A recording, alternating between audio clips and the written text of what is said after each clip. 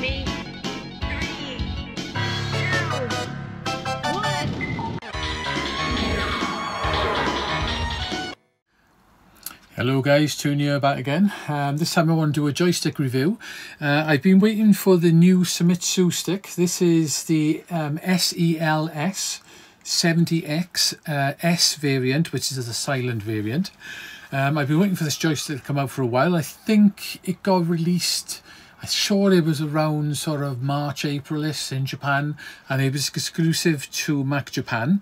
But now they are starting to, retailers outside of Japan are starting to get stock of these joysticks, which is nice. So I managed to pick mine up from a company called Small Cabs in France. Nice little company. I've ordered off them a few times to the UK. The deliveries are pretty fast. Usually takes about 4 days for them to deliver the stuff, and they do a good job, and their prices are good as well. So as you can see, this is the new stick. This is the 70X.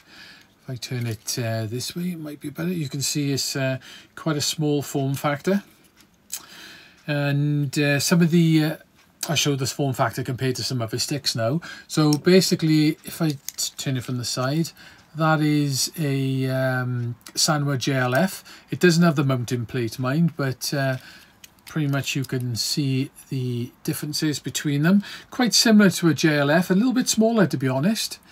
The next one we have, this is a Seimitsu LS40, and you can see the differences in size against the LS40.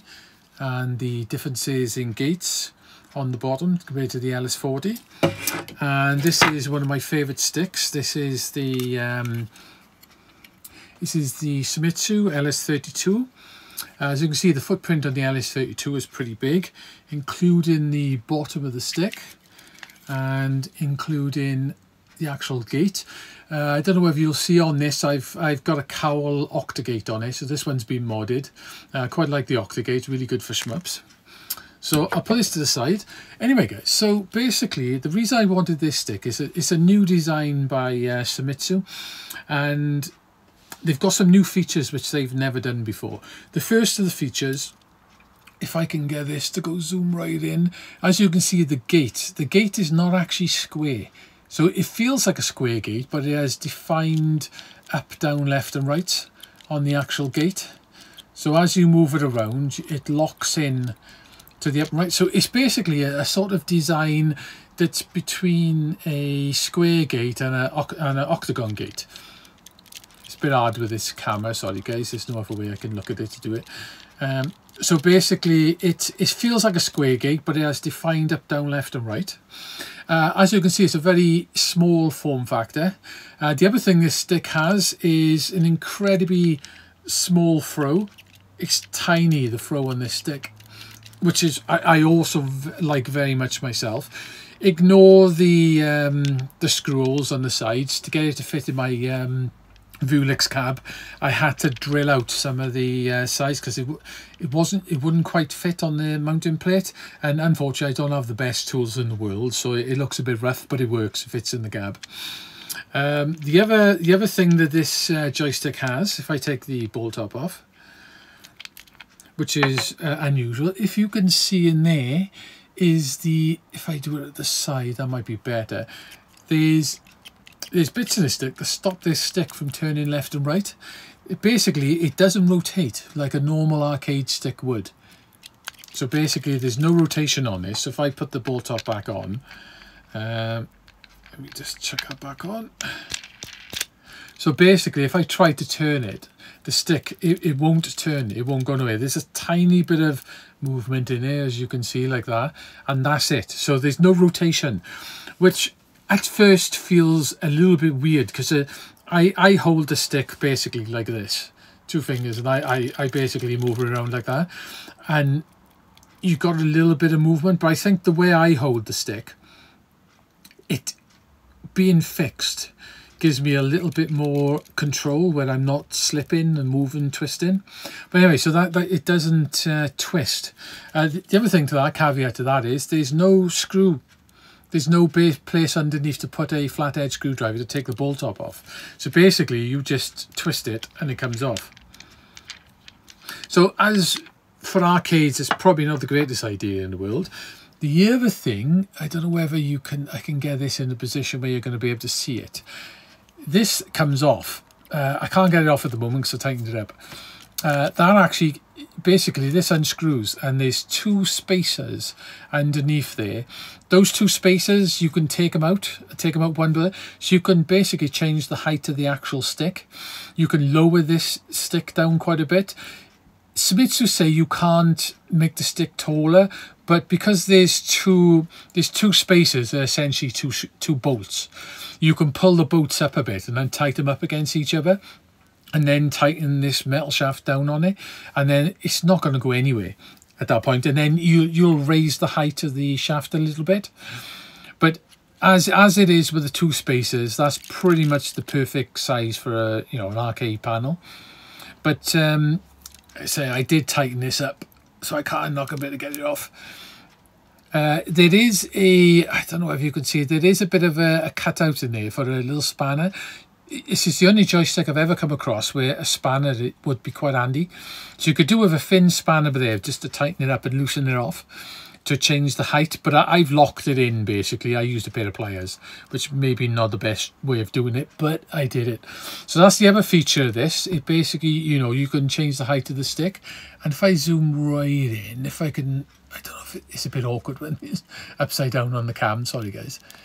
You can see the 2 metal pieces, there, which basically stop this stick from turning left and right.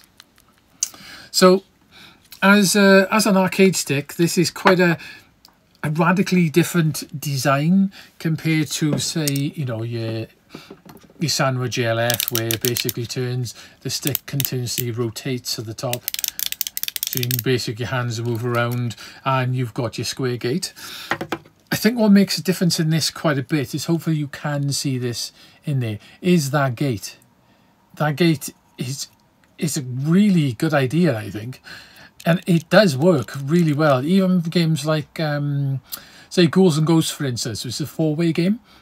On normal joysticks, if you tend to pull down forward, Alpha just keeps walking. But on this, even if you put down forward, down back, it always tends to lock straight back into the down, and it locks perfect. It's a really good idea. It's just a simple idea. They've just put in slight notches on a square gate to lock in. So it's a really interesting idea. The reason I got this version, I could have done with the one with the the Sanwa pin out, the actual pin header. If I can show you the pin header. I could have done with one of them, but I couldn't get it basically. So I went for the silent version as I got it in the cab. As you probably can't hear it. There's no clicking noises, which is a little bit weird at first, not having clicking noises. The other thing this stick has, before I forget, is the actual pivot point on the inside of the stick itself is full metal construction. So it's not plastic like in other sticks. So basically the entire stick all the way through is metals, except for the actuator itself, which is your nylon or whatever, make plastic or whatever that is. But yeah, so the actual pivot motion in this stick is metal as well. These sticks do cost a little bit more than normal. This one ended up costing me 55 euros, which I think was about 48 quid, something like 48 pounds, something like that. Like I say, it's quite a different stick. I've been using it for about 2 weeks now. And at first, I scratched it, but there, don't worry about that. At first, when I first put it in the cab and started using it, it felt very different. So not being able to turn the top of the stick, it just feels wrong for what I'm used to over the years. It just feels really different. But after a bit of getting used to it, and getting used to the way the gate is on you, and getting used to not having the clicks of the side of things, I've started to really like this stick. I'm starting to think that all right, it may not be practical for an arcade because someone could walk along and twist the top of the stick off and pinch the ball tops and stuff, you know. So maybe for an arcade it's not that practical. But I think for a home player, especially somebody who plays multiple games, it does work fine on beat 'em ups because it feels like a square gate. It works fine on shoot 'em ups because it feels a little bit like an octagate as well. I think Sanwa are actually... I think Seimitsu are actually onto something here. I think having it locked in position and having that gate on the bottom, I think it might actually be a little bit of a game changer. It does take a little bit of getting used to, and it did feel very odd at first, but after playing it for 2 weeks, I love these. The LS32s is one of my favourite sticks ever. These are, and I normally got these sticks in most of my arcade sticks, and I had them in the cab as well. Really lovely sticks these are as well, stunning. But I've started to think I like this stick better than anything else. It's different, but I think with the changes they've done, I think Seimitsu are onto something. I think they might have something here. So obviously you can't give a review out of 10 or whatever. I would say this is a fantastic arcade stick, and if you like short throw and you like an octagate, well, it doesn't really matter, octagate or square gate. I don't think it makes a difference. And you're after something that's a little bit different with a short throw, and you know, with the fact that I'm, you know, if I turn the ball top on, in the fact that I'm basically moving this, and then when I'm pushing in a corner, and my fingers are not twisting like this round as I'm pushing. I'm not getting that twist as you push, like if I loosen it off, you push the corner and you end up going like that. Because I'm not getting that from this stick. I'm getting pushing straight into corners. I think I'm getting slightly better control. I think I'm getting a little bit, you know, better control in areas and a little bit finer control because my fingers are basically pushing exactly where I want to go. But funny as it is, it almost at first seemed like I was using muscles in my finger I never knew I had. Hard to explain that is, but that's sort of what it felt like. So I would say, guys, if you want to try something a little bit different, they're a little bit hard to track down at this moment in time. And they do a version with the pin header for Sanwa, which I'm going to try and get hold of another one myself because I want to put it in my arcade stick.